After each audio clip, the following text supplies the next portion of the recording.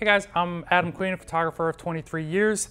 I'm here to review the 150-600 Sigma. It's a brand new lens out on the market. Well, it hasn't even been released yet. It should be out in late August. So I took this lens out. I was shooting down this canal today. I was taking this nice, beautiful image of this tree hanging over the water, and I thought I saw something in the tree, and I zoomed up in to see what it was, and it was this just massive iguana hanging out there. I don't think I ever would have been able to get that close if it wasn't for this 600mm. Being able to use the 600mm focal length is a nice feature because you're able to stay far away from your subject matter and not be able to scare them away. Overall, shooting with this new Sigma lens, the sharpness, the quality of the image was phenomenal. The sharpness of the lens is great.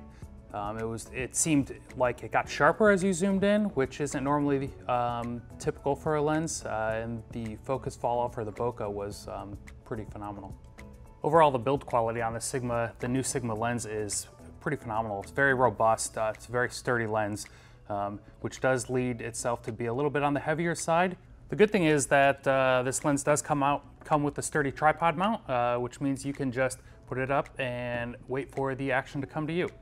I was very surprised on the autofocus. I didn't expect this to be a very quick lens, but it changed my mind very quickly. I got some shots of these random guys riding dirt bikes down the street. I was able to focus on them really quick as they zoomed right by me.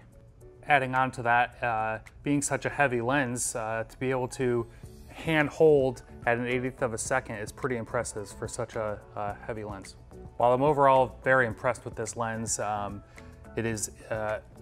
would like to see a couple improvements down the road, maybe in the next generation, maybe just a slightly bit lighter of the lens so you can hand hold it a little bit longer. Another thing I'd like to see improved on this lens would be the aperture. I'd like to see a little bit of a wider aperture, but I could see how with the current aperture that they were able to keep the prices lower and the build quality still substantial.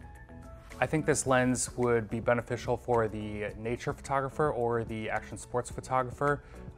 It would be great with the long focal length to be able to zoom right into the action, or with the quick autofocus to be able to track a bird flying across the sky.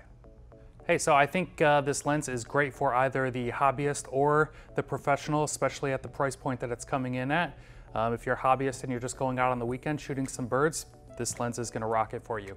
If you are the professional and you're going out to shoot sports, you'll be able to track your players running down the field with the amazing autofocus and get right into the action with the long zoom length.